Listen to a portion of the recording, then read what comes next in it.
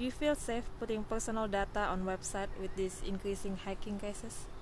Not anymore, because personally I think that if the accounts, the email accounts of top government officials, say top US government officials for instance, can be hacked into, and companies like Sony can have hackers invade their space, then who am I with whatever I have?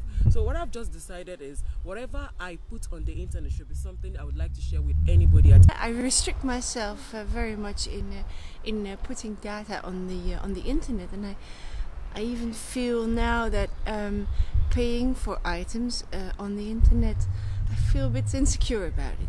Yeah, sure. Well, what I try always is not to do that thing.